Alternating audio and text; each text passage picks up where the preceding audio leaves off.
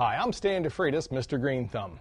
When you start to think about having a good garden, you need to think about improving the soil.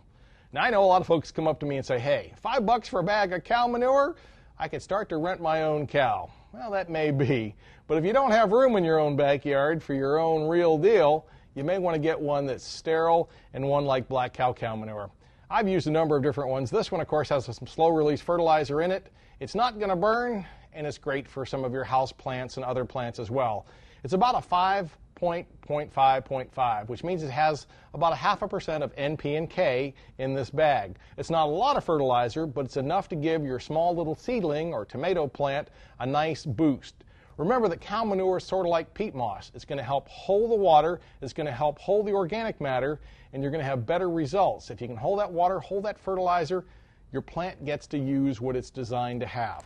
Make sure you use one like this.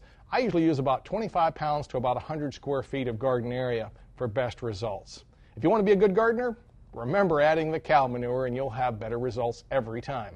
For On Gardening, I'm Stan DeFreitas, Mr. Green Thumb.